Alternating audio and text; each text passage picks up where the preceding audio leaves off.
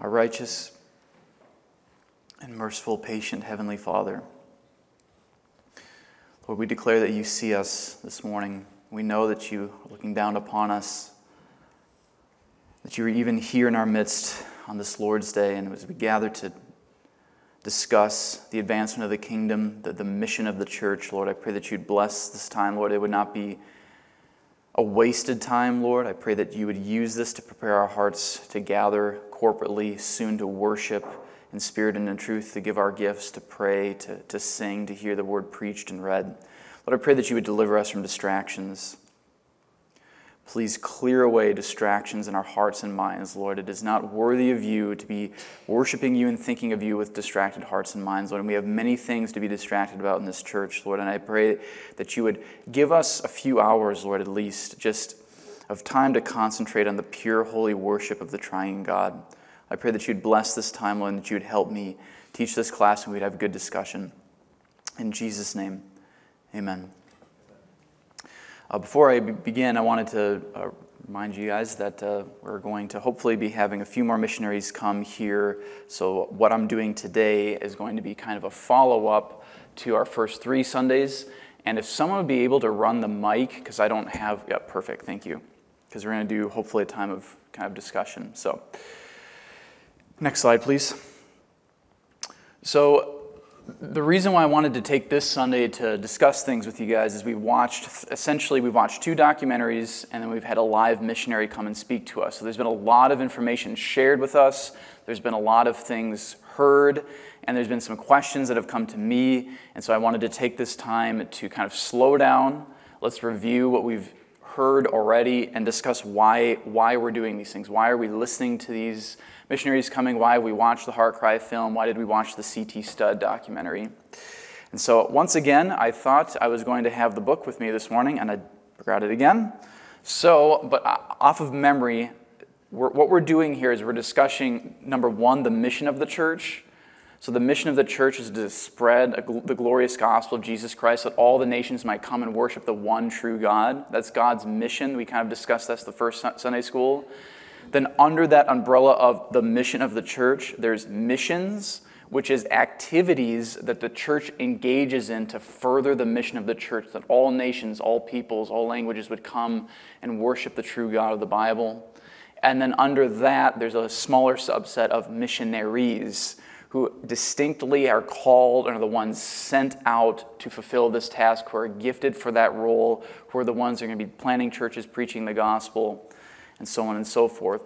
So understanding missions in that way, it's not just only missionaries that are involved in missions. The whole church is involved with missions. We all have a role to play. We're going to discuss that more today of why we're watching all of this, because questions have come essentially saying, that's great. I don't feel like I'm called to be a missionary. So what is the point of some of these documentaries outside of trying to get certain people to go? And it was a great question, and I feel like I've not clarified that well enough. So we're going to hopefully hone on that here. So if you can go next slide, please. Thanks, Stacy. So I wanted to remind you guys of the goals of the missions team that we have here at Oak Ridge. The first that's pertinent to our study today is that we want to find ways to get the whole congregation engaged with missions in general, and with the current and supporting the current missionaries that we have. And so that's one of the goals here. So if we're going to be more engaged as a whole body in missions, we need to understand what's going on in the world. We need to understand the history of missions. We need to understand what's going on with our current missionaries and their needs. And we need to understand and have discernment in how we give and how we pray. So again, these Sunday schools are not just for people that may be considering going to the missions field. I know that probably the vast majority of us are not going to go to the missions field, but we still have a role to play in missions, and that is one of the purposes of our Sunday schools. You can go to the next slide, please. Thank you. So then the second goal of the mission team is to develop a system whereby we may encourage, inspire, and recognize members in our own congregation who may be called and gifted to become missionaries, and then establish partnerships to help train up and send out and support them. So even though I know that probably the vast majority of us will not be sent to the missions team, we still do want to make room and want to seek and hope and pray that there would be even some among us, even here, that would be stirred for missions, that may have a dormant desire to go, they don't realize it yet, or maybe awakened for the gifting and the calling that they have in their life, and that we at Oak Ridge would have an on-ramp for them and not just send them off to a missionary organization. We never really, stay in much contact with them outside of kind of a monthly update and things like that. We want to actually be able to develop a system here at Oak Ridge to help raise up from within and be the primary senders of missionaries.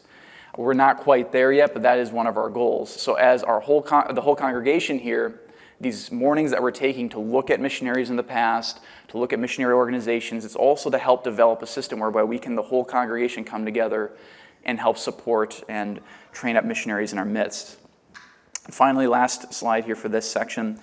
C, continue to develop ways in which we can strengthen our support and ties to our current missionaries and potential new missionaries we may take on. So as we, hopefully by the end of the summer, we'll have current missionaries that we support as a church coming to talk with us.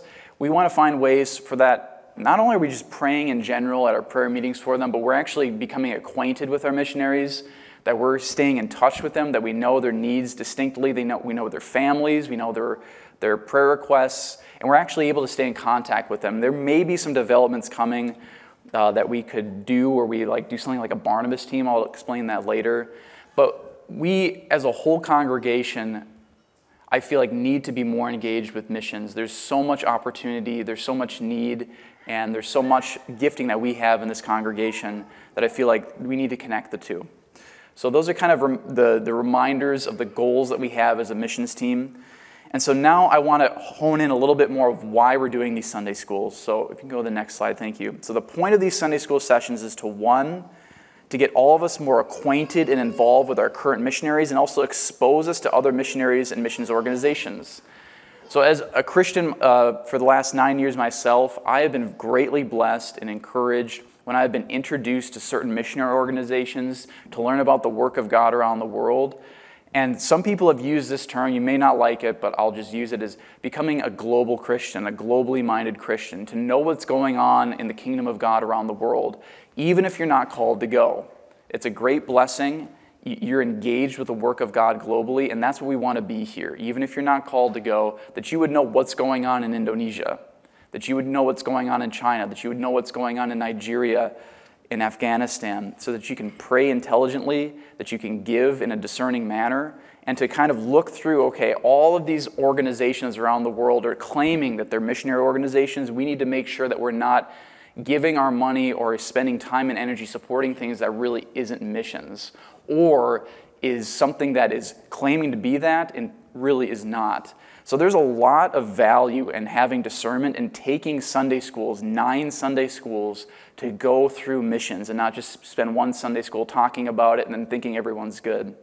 So this is the reason why we're going through these films. We're looking at what real missionaries look like, what real mission organizations look like. Second slide, please. Secondly, to introduce us to missionaries from the past and their lives of faithfulness, which the Lord used and blessed. I'm sure you guys have heard this potentially, but John Piper is famous for saying that Hebrews 11 basically is a command for us to read Christian biographies. And the sense with what I'm trying to get at here is that when we look at the missionaries of the past, we are learning what God has done throughout time. We're looking at His faithfulness and what He's promised to do to advance the kingdom of His Son. And when we look at these old missionaries, we can see, how did they finish? Did they finish well? And if they finished well and they did the Lord's will, we need to emulate how they lived their lives. We need to look at how they did missions. It's just like with any other part of theology. You can do your exegesis, you can understand the systematic understanding of what the Scriptures are teaching, but you also need historical theology kind of as the railings on the side to keep us in. We look at what God has done through the church. So that's why we're going to look at some missionary biographies and see what God has done. So C.T. Studd is the one we looked at last week. And the reason why I wanted to show C.T. Studd is because it showed a missionary near the end of the 19th century, beginning of the 20th century, who did great things from the Lord and impacted multiple continents. So C.T. Studd was very ambitious. He was very blessed and used of God, and I felt like he was a great example to introduce us to the biography of missionaries. And was he perfect? No. Was there things we probably would disagree with him about? Yes.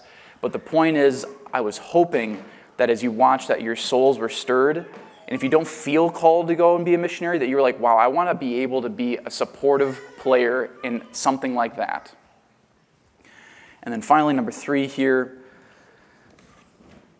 the point of these Sunday schools is that in all these things, those of us who may be called to missions might be awakened to the potential dormant desire within us to go, and to get a foretaste of what it would be like to go and to begin the process of preparing to go.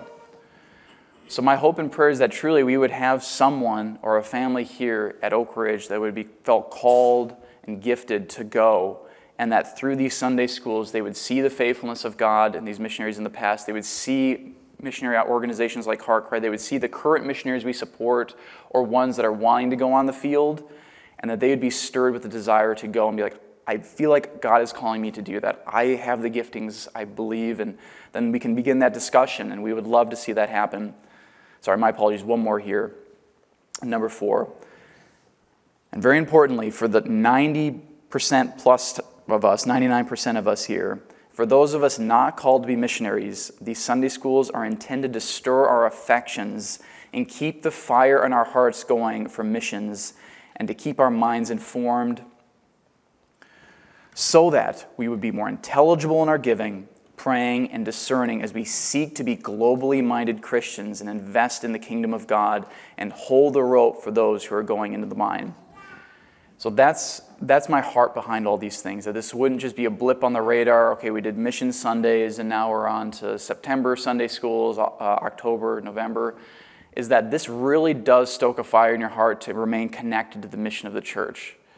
There's tons of resources, again, out on those tables out there. Those aren't just meant to be like a museum. You look at them. We hope that you pick them up, that you read them, that you look through them. There's really not many things outside of reading missionary biographies and reading what God is doing in the current world right now that we're in that really stirs your heart. God is doing great things, and to miss out on that and to not know about it is really tragic. I love to hear updates of what's going on in the world, the souls being saved, the people groups that have never heard the gospel, hearing and believing and coming in droves to Christ and seeing fulfillment of prophecy and all of these things. So again, this is for our good, and this is so that we might be more intelligible givers, prayers, and discerners, because we all have a role to play. Each and every one of us in this room has a role to play in missions. And this is what we're trying to get across in the first Sunday school. This isn't just something like, where do missions fit in my life? It's where do we fit in the mission of God? That really is what we have to be thinking about these things, even if you're not called to go. Where is my giving playing a role in this? Where is my praying playing a role in this? How am I encouraging others maybe to go to the missions field? I mean, that's actually part of your role too. Even if you're not called to go, how do you support other people that may be called to go? So we're going to take a quick break here in the sense of from what I'm going to be teaching. And if there truly is some discussion that needs to happen over the CT Stud film, I'd like to do that now. So if anyone would have any questions, maybe Chris can run the mic and we can kind of discuss maybe what you felt, what you thought, what maybe prodded you as you were watching the CT Stud documentary. I know we finished basically with like 2 minutes left to go last Sunday. There wasn't really time to talk about it much. So I wanted to give at least 5, 10, 15 minutes to discuss the CT Stud film. If there's not much more, we do have other things today we can definitely talk about, which I'm prepared to teach on. So I wanted to give that opportunity. Anything that you thought, anything that convicted you or maybe disagreed with, or you liked or were encouraged by with CT Stud? Yeah, I just wanted to make a comment. CT Stud, he basically lived, what Paul said, right? Like, I consider everything to be loss to know Christ so that I might gain Christ, right? I mean, he went to 3 continents or two continents? China, India, and Africa, yeah. So, yeah, okay. Yeah. Almost 3 continents, yeah. Right? Yeah, it's no mean feat, right? Like, being a missionary, going to one foreign culture itself is something a lifetime achievement, really. Yeah. Going to 3 different cultures and the kind of impact that he's had, like the WEC, giving away all of his fortune, millions at that time, right? Yeah. Just see how he not only truly believed in, yes. What our Lord said about, having treasure in heaven. Yeah. he lived it, right? It is definitely a great inspiration. Like you said, maybe not all of us are called to go, but we can, at the least, I think we can all pray and give Yes. and encourage, right? Amen. Yeah, just wanted to say that. Yeah. Yeah, maybe along those lines. What stood out to me last week was that Stud made the greatest impact on the culture in the world from which he came by not being conformed to the typical thinking of that culture, right? So very often we feel the temptation to be like people around us in order to make greater inroads with them, have a better relationship with them, somehow find a way to show that we're not really a whole lot different than they are. We just have Jesus, and that's trying to bring them into Jesus more easily. But the greater impact is made whenever we're radically countercultural and different, and we let the light of the gospel shine and expose the culture from which we're coming. So that just stood out to me. I really appreciated seeing that in his life. Amen. Yeah, I think there was a quote that wasn't mentioned in the film. Paul Washer talks about this, where C.T. Studd, at this point, he's in Africa, and I believe his daughter's being married, and he's, the daughter's being given in marriage, and they're coming to, tell him that, and he goes into his hut to find a gift to give to the married couple, and he comes out and he says, I don't have anything to give to you. I gave it all to Christ years ago. He had nothing to even give to his daughter. I mean, he was living in that, even in that point in his life, still fully sold out to the Lord. Like Amar said, even if we're not called to go, that pattern of self-sacrifice, of giving oneself to the work of the Lord in any area that you're called to, and just being countercultural in the sense that before he left England, he went on that preaching tour through Cambridge and all these institutions, just basically challenging people, what are you living for? Are you living for eternity or are you living for the now? And so you don't have to be a missionary to say those things and to live like that. And so I hope that there was application to your souls when you saw that. So thank you. Joe's got one here.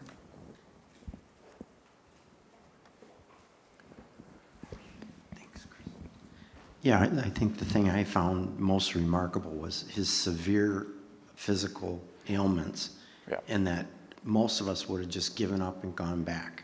Yes. And he literally killed himself by staying out in the field and serving.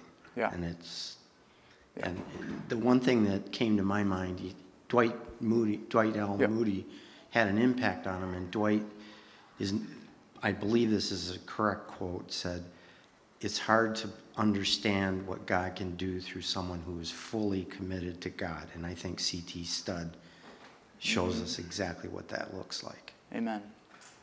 Yeah, and we even saw that with the first missionary documentary we watched with the brother from Big Lake, Minnesota, who's gone to the Northern Korowai people, just the suffering he's went through. I mean, to get bitten by, I can't remember his name, but to get bitten by mosquitoes, to have malaria multiple times, and to get Guillain-Barré syndrome, which is essentially full, body paralysis, and to continue to go back, I mean, that's incredible. I mean, it's a convicting reality, because I feel like many of us could easily make the excuse, well, I have a severe ailment, call it quits. And these guys just kept going. I mean, C.T. Studd had a heart attack on the mission field and just got back up, kept going. Very convicting. Just gotta say, one of the things that actually stuck out to me was that he and his wife were separated for 11 years, I think it says, on different continents. And I find it, I don't know, it struck me because it seemed like God kept their marriage strong even when they didn't see each other for 11 years, and I think, that in of itself is a testament, right? Yeah, that's an interesting fact. I don't want to be critical, but that is quite an interesting reality. They lived apart for 11 years. I'm sure there's a lot of details we don't know, but the fact that they stayed faithful to one another and that the Lord still blessed them in that, and I think I don't want this to turn into either looking at these men like they are some superhumans that we could never be like. They were just like us. It's just exactly. It's what are you fully committed to the Lord? The Lord can do anything through anyone that's fully committed to Him. And The Lord can do anything through any of us. So it's not like these are superhumans and, we're looking at them and worshiping them. No, these are ordinary people like you and me. And it's just what is impossible for man is possible with the Lord. So we can do a few more here, a few more questions. We got making good time this morning. So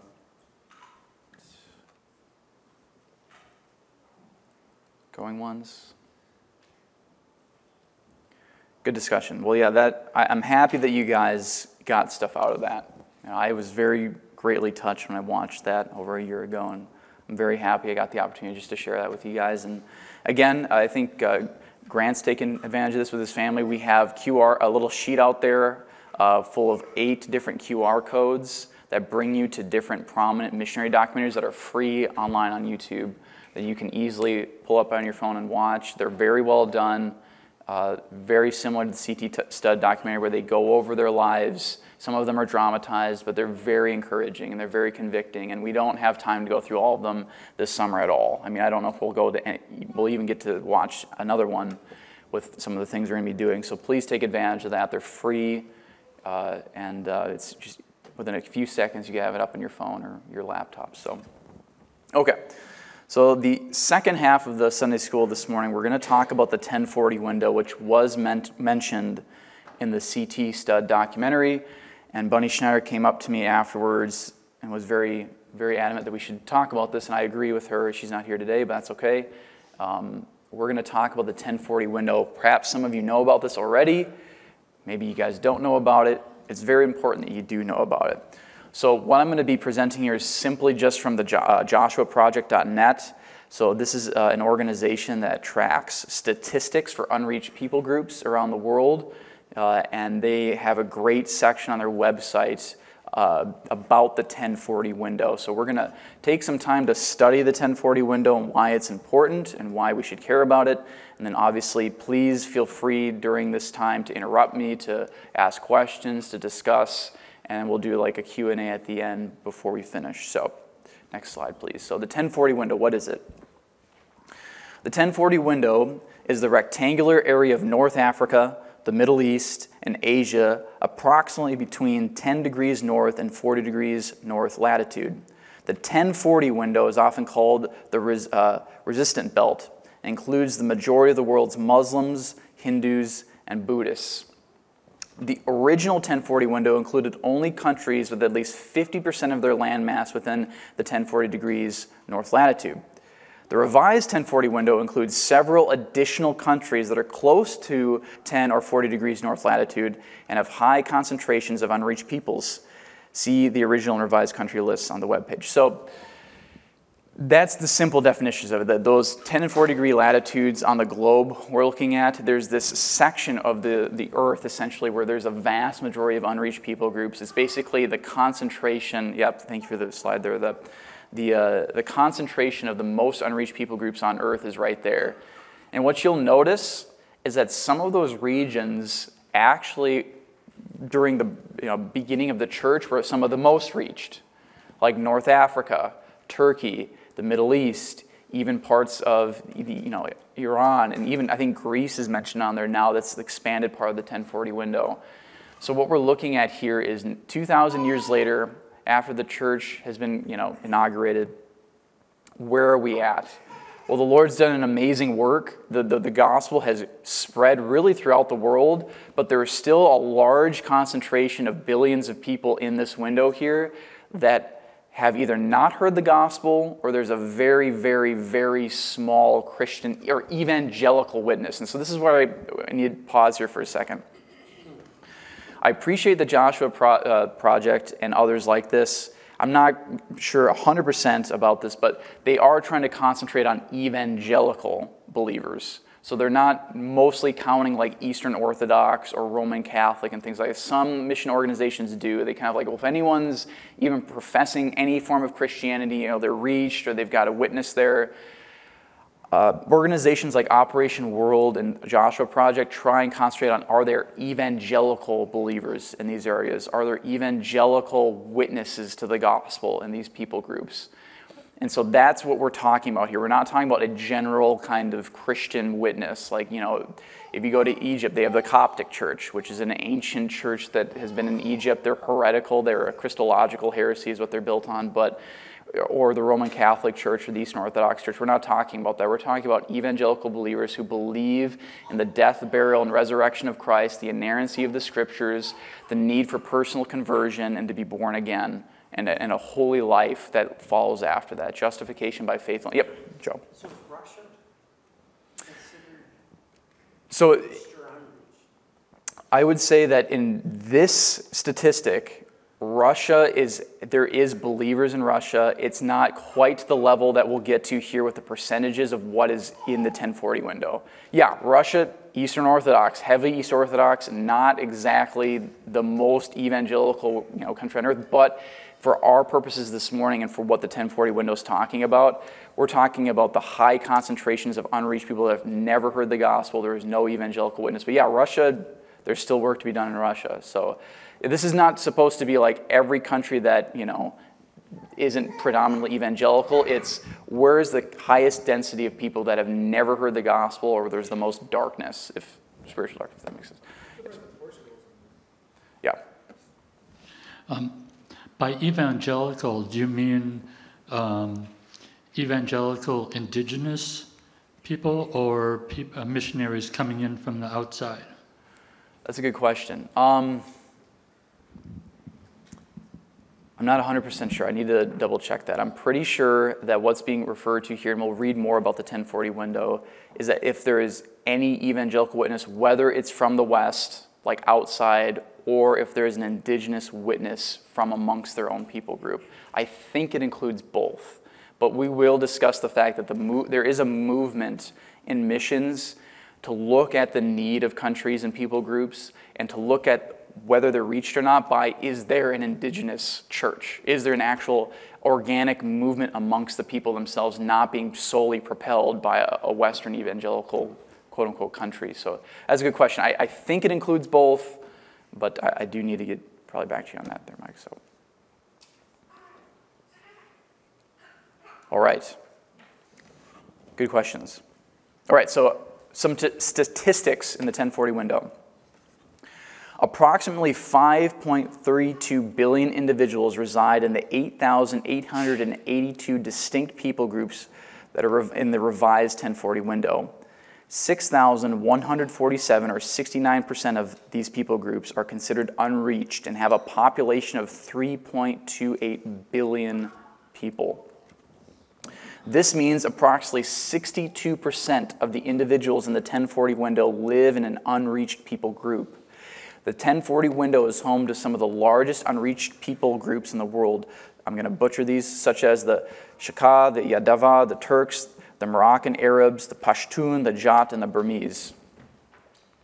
So that's a huge percentage. That's a large amount of people. I mean, right now there's 8 billion people living, or over 8 billion people living on Earth right now, and we're talking over 3 billion that are considered unreached. So as much as the church has advanced, as much as the gospel has spread throughout the world in 2,000 years, there's still a great task to be done. Now, I am no expert, and this is simply opinion. And I've talked with other missionaries about this. These are good statistics. We need to be looking at people groups. We need to be looking at, are they reached or unreached? We need to really be dividing people in ethnic groups, not just simply geopolitical countries. But there is nothing, we don't have an exact category or statistic in the scriptures to divide what does God mean by all the ethnics, all the ethnic groups, panta, tan, ethne. We've moved in a good direction since the earlier centuries in realizing that's more than just geopolitical nations. These are people groups. But even Joshua Project has different numbers than some other missionary organizations to describe, right, how many unreached people groups are there? How many of them, what's the percentage? Some people have a greater percentage, some people have a lesser percentage. So this isn't exact science in saying, okay, we know exactly what defines a people group and what defines an unreached people group, and we know exactly what the categorization that God says, okay, we need to make sure this percentage is reached, this many people's What we're commanded in the scriptures is to preach the gospel to all creation, and this gospel will be preached unto the ends of the world, and then the world will end, essentially. So our job as Christians is to continue to go out in the world, find the peoples that have not heard the gospel, and preach to them the gospel. I like the 1040 window. I like what the Joshua Project is doing, but I want you guys to be aware that this isn't like exact science. We can turn to Matthew 28 and go, this is how many people groups there are in the world. We need to reach everyone. We're trying to do our best in realizing what is a people group, what distinguishes them from being unreached, and how we can best finish the Great Commission. But there are differing statistics. So maybe you'll have a certain mission organization like Operation World that'll say we've reached actually more than 50% of them. Or some will say, there's only 4,000 people groups left. So I just want you to take that with a grain of salt. There is differing statistics. So, all right, next slide, please. The 1040 window is home to the majority of the world's unevangelized countries. The unevangelized are people who have a minimal knowledge of the gospel but have no valid opportunity to respond to it. While it constitutes only 1/3 of Earth's total land area, nearly 2/3 of the world's people reside in the 1040 window. Remember, the original 1040 window included only countries that are at least 50% of their landmass within the 10 and 40 degrees north latitude. The revised 1040 window removes several Christianized countries such as South Korea and the Philippines, and includes several additional countries such as Indonesia that are close to the 1040 degrees north latitude and have high concentrations of unreached peoples.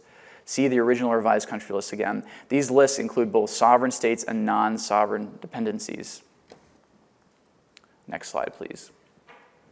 An estimated 3.28 billion individuals live in approximately 6,147 unreached people groups in the 1040 window. The 1040 window also contains the largest unreached peoples, over 1 million in population. One more slide here. In addition, the 1040 window contains the overwhelming majority of the world's least evangelized megacities, that is, those with a population of more than 1 million. The top 50 least evangelized megacities are all in the 1040 window. That fact alone underscores the need for prioritizing 1040 window and Great Commission efforts. Now, I want to stop here for a moment. We in the missions team are developing and are working through, and Seth was doing this as well before he stepped down, to really fall in line with this, is that the greatest need right now is in the 1040 window. And though we don't want to rule out giving to missionaries or supporting missionaries that aren't going to the 1040 window, we do desire to prioritize our giving and our support to missionaries that are within the 1040 window, because this is where the greatest need is. This is where the greatest opportunity is. Yes, Chris? Just a question on what is the process that Oak Ridge and you guys in the mission committee use to find new missionaries? And is there a place for us, say if we know missionary from, in our personal lives, or we meet someone, to bring it to you guys, or is that? Yeah, that's a good question. So we do have an official document where we outline what needs to be checked off before we can consider someone to be someone that we would give to officially as a church. And then obviously then there would be a process of deliberating amongst the missions team and then bringing them forward to the congregation. And so yeah, if you have anyone that you think of that you feel like, wow, this would be a great addition to the people that we give to, please let us know. We will say that right now with our budget, we are kind of capped with the missionary families we're supporting, but that's not to say in the future budgets in the years as we continue to increase our percentage of giving to missions that we'll have more opportunities to expand the missionary families that we're supporting. One other thing quickly too is we are trying to support a good amount of missionaries, but we don't want to have so many that it's hard to really have good relations with them and that we're not giving them substantial amounts because we're spreading it all over the place.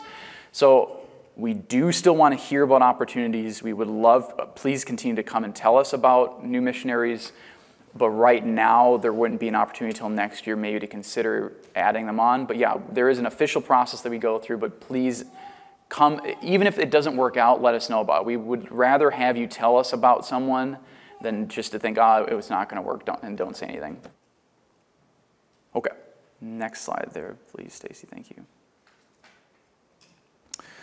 The 1040 window contains 4 of the world's dominant religious blocs.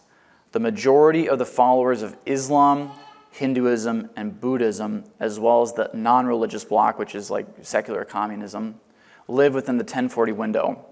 On the left side, you'll see this map in a second, on the left side or western part of the 1040 window, the Muslim world can be seen most prominently in a wide band across North Africa and the Middle East. And South Asia, in the middle of the 1040 window, is the heart of Hinduism with its 33 million gods. Buddhism influences the right side or eastern part of the 1040 window. Buddhism is the primary religion in Southeast Asia, and although officially an atheistic country since the Marxist revolution of the late 1940s, China is nevertheless deeply influenced by Buddhist beliefs. So we can show this new map here. So that was what they were referring to there. The western side of the 1040 window is mostly Islamic. That doesn't mean that there isn't Islam in India or in other parts of Southeast Asia, but that's where the vast majority of the strongest holds are for Islam. And then Hinduism, mostly in the subcontinent of India, Buddhism in the southeast portion of Asia, and then when it says non-religious, it's really just secular, kind of atheistic communism in China and in North Korea. You see that there. And then Japanese is kind of a mixture. There's some animistic and kind of ancestral worship and things like that. But this is a huge task that remains, as you can see. Islam still holds sway over many, many people. Obviously, so does Hinduism, as India is now the most populous country on earth, and Buddhism, obviously. So that's kind of the breakdown of what we're looking at here. So not only are they unreached, they're not just simply general pagans that are just, in ancient kind of ancestral things. These are actual, many of them are believing a false religion, and there are spiritual strongholds in their lives binding them to either these false gods in Hinduism or the false god of Islam as well. But that's, I think, another way to look at the 1040 window here is not only is it just a vast swath of people groups that just don't know the gospel or don't have an evangelical witness to them, these are the false religions and the mechanisms of the god of this world, the little g god of this world, Satan, in controlling these people for their eternal destinies. And that needs to be what's on our mind here. And I'll, again, saying it in a better way, our priority needs to be the 1040 window, and that's what we're trying to do here at Oak Ridge. And so we want to continue to do that because this, I believe, is where we're going to see the completion of the Great Commission is reaching these peoples here. And there is I want you guys to know that it's not like no one is attempting this. There are many, many people, many churches, many Christians that know about the 1040 window, that study it, that are being sent there, that are being raised up to go there. And so the fact is we are honing in, I believe, on the completion of the Great Commission. I don't know when that will be, but I think every Christian needs to pray and labor and hope that it'll be in their lifetime.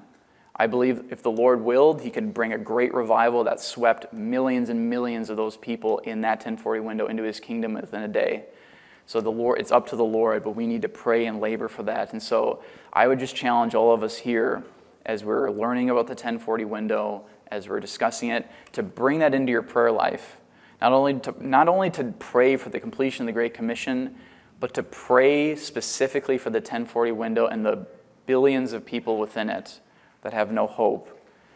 And again, I'll give you another resource here that has really helped me make it more of a practical reality in my life.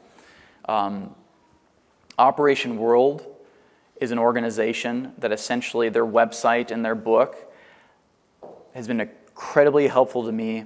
What they have on their website is essentially a 365-day prayer guide to the nations of the earth and the unreached peoples in those nations. If you go on their website, you can go on your phone or whatever, you can get signed up for an email, and they'll send you an email every single day, and you'll be praying for a new country every day, and they'll give you a complete layout of the percentages of unreached people groups in that nation, the biggest unreached people group in that nation, the predominant false religion in that nation, and the current state of the evangelical church in that nation. it was incredibly helpful for me to go through that one-year prayer program.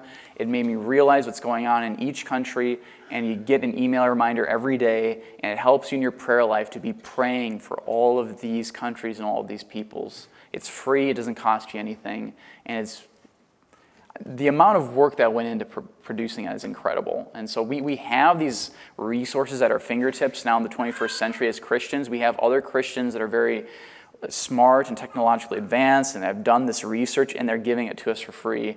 How can we not avail ourselves of this information to greater enrich our prayer life and to be more engaged in the work of missions around the world?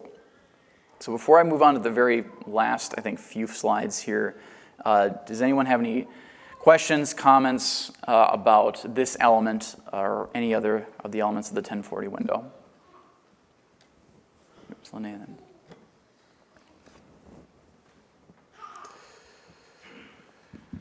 Yeah, I guess I was just thinking through this. When we talk about unreached people groups and the populations in the 1040 window, obviously some countries have large populations in developed cities that might have the Bible translated into their primary language, but it's, not accessible, or I guess I don't really know how accessible it is to download an app on your phone and have the scriptures, but how do we, compared to the Big Lake missionary that's literally developing a language for these people to read, but I guess maybe your perspective, or how do we look at these distinctions and being unreached versus being aggressive towards Christianity or oppressive, or that sort of thing? That's a good question.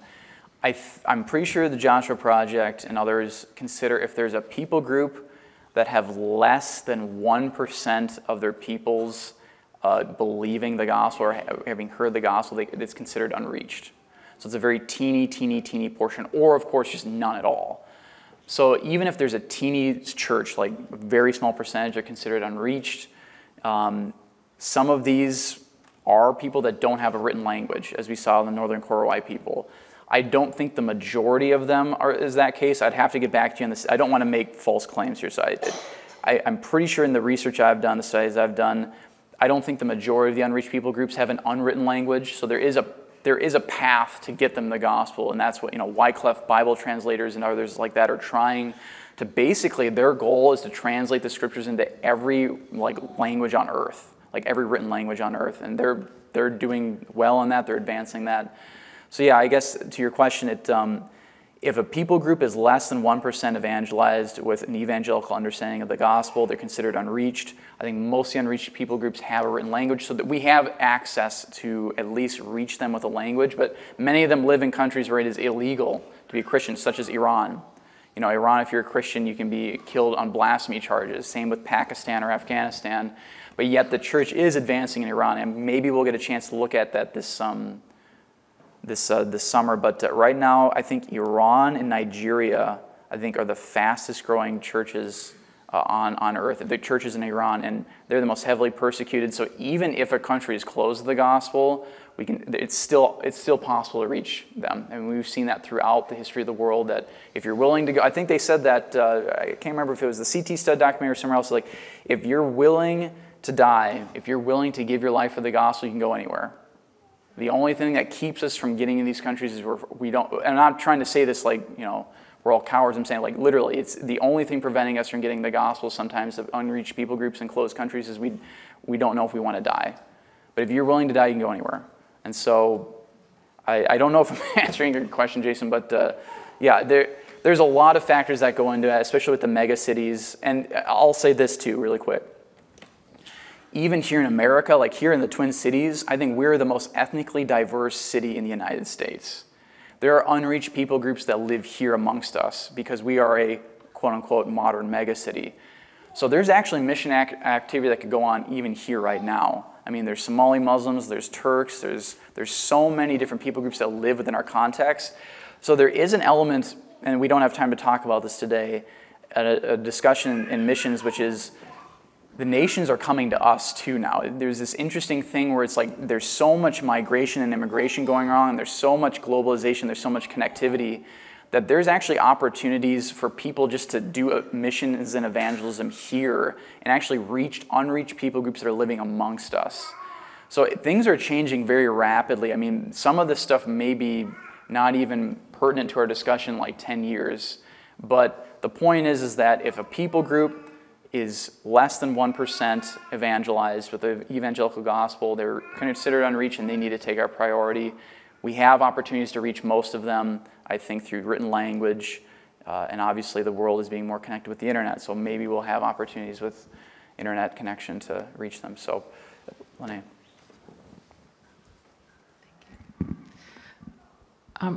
It's been a while that we've been hearing about thousands and thousands of Chinese people becoming believers, and we really need to pray for them specifically because as there's a book out on the book table called Back to Jerusalem, and it talks about how those Christians are determined to serve God in bringing the gospel to the 1040 window because they're seeing that the gospel started in Israel, and they're seeing that it has generally gone westward around the globe and then back to them.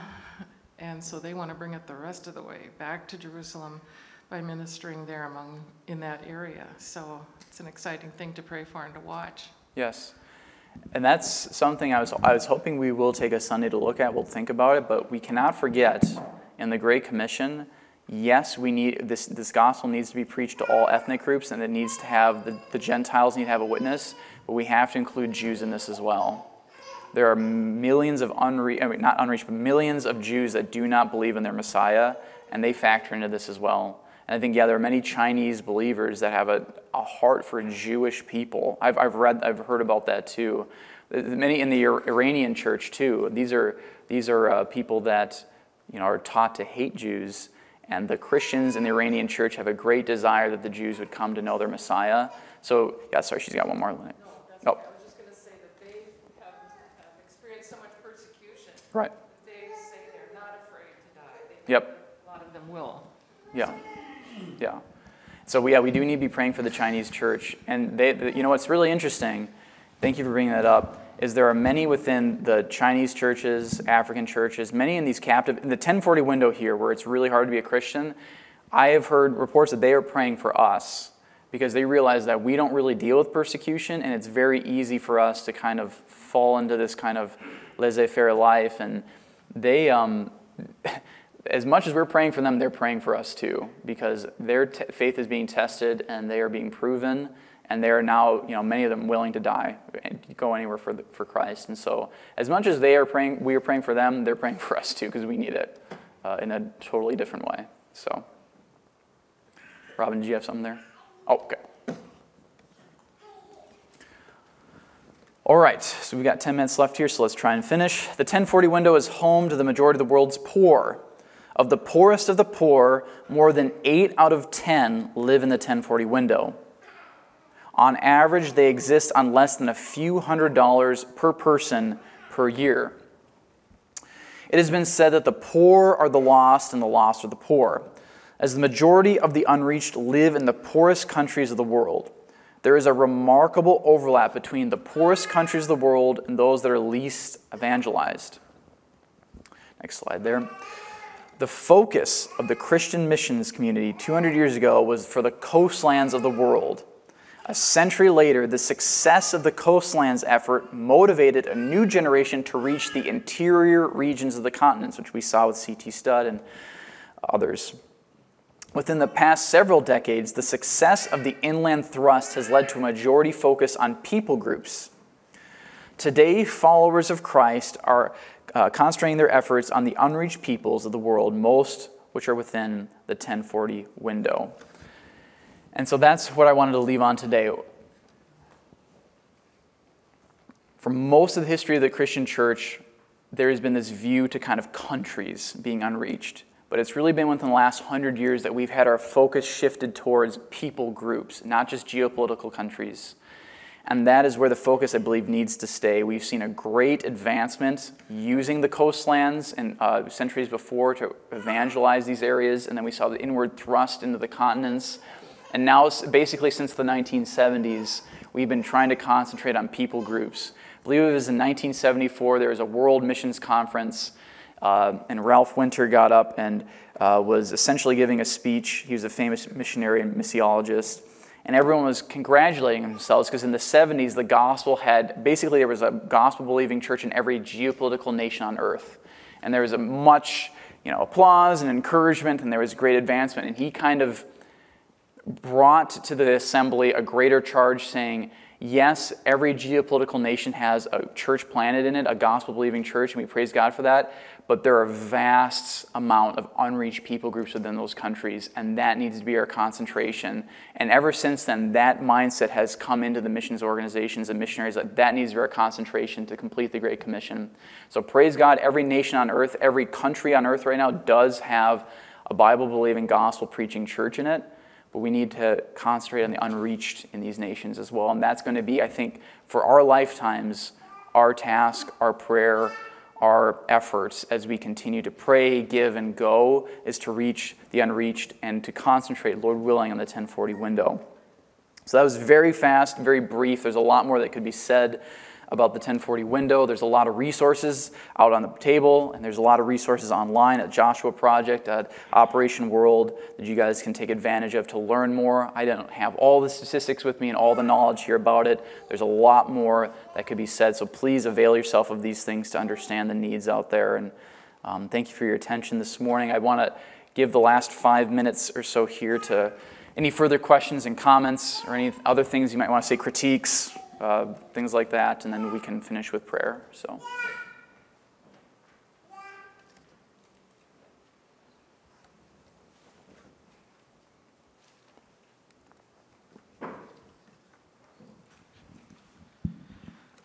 Just wanted to respond to an earlier question about the Bibles being in the people's languages. So if you take the example of India, there's both metropolitan cities as well as where there's a different it's a melting pot of different ethnicities, even though it's one country.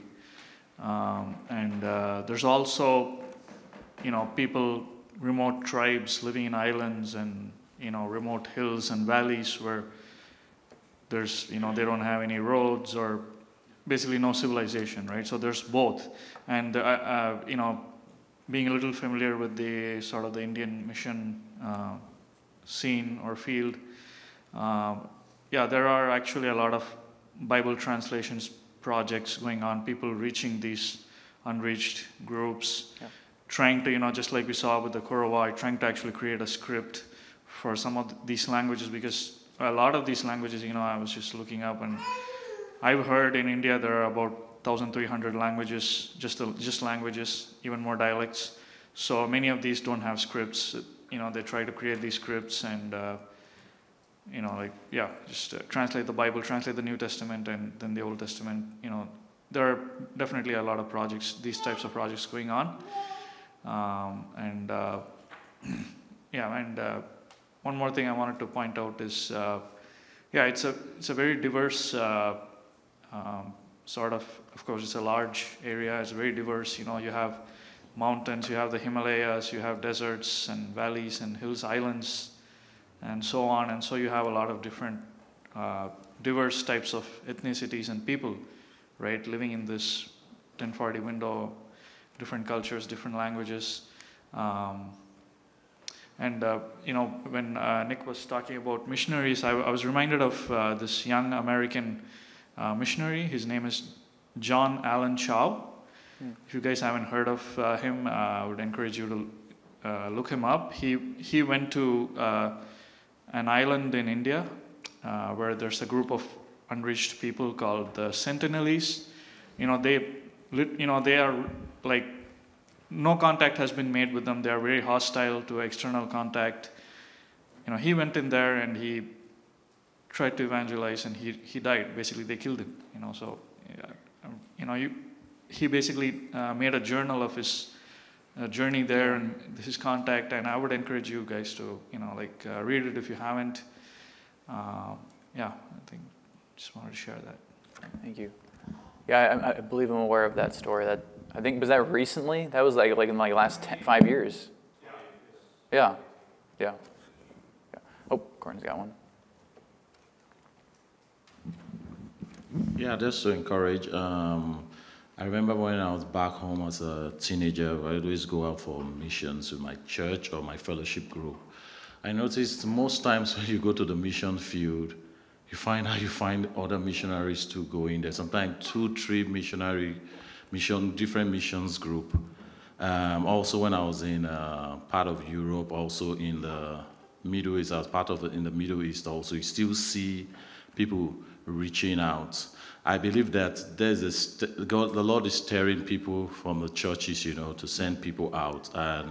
And it's quite encouraging, what we're doing, seeing what is going on and being encouraged by that. That's why I believe that the Lord is doing a quick work, in our time, in our days. Mm-hmm. I've seen more missionaries going out in the field than we've known before. Years past, or when we read history, you just see one man. Right. Like there was a guy that was in Nigeria there. I used to tell my wife, I told her, she said we should watch a documentary about her. It's called Pat John Elton. Okay, I told you too, Nick, about it last Lord's Day. Pat John Elton, just one man. But now you see a lot of them. There's so much that their names are not just distinguished or placed on the wall that, this guy came here at this time. So much group, and I praise the Lord for that. Man. Yeah, amen. That's a good note, and we're going to end on that note here because as much need as there is great amount of activity going on. Now, some of it's not so great, but there is truly, we're living in a time where that Great Commission charge is being taken very seriously by the church, and there's great efforts being done. We need to pray, really, that the Lord would finish it in our lifetime. I don't think that's too much of a prayer. Like we need to hope that the last of the elect would hear, even in our lifetime. And so let's end on that note. Let's take a time here to finish and to pray for the unreached people groups of the world and for our missionaries and for our time.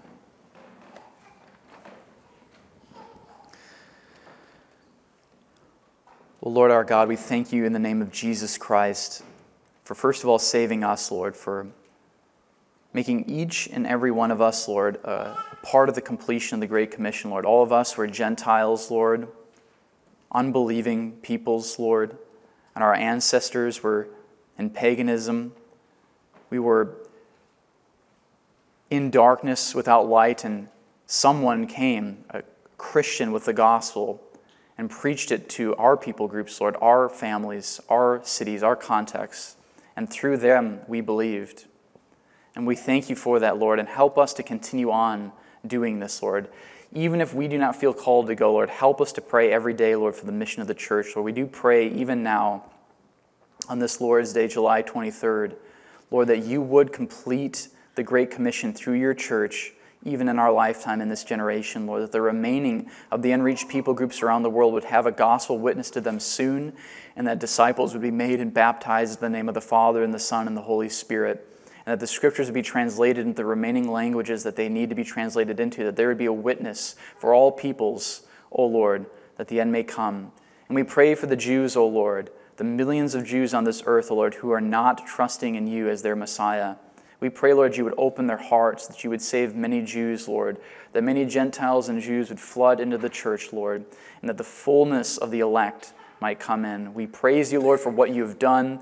We magnify for you for what you are doing, and we pray that you would use all of us in our lives to play our roles in the finishing of the Great Commission. We love you, Lord, and we pray that you would incline our hearts and our minds now to the worship of you, O Lord, who's called us out of darkness into your marvelous light. In Jesus' name we pray. Amen.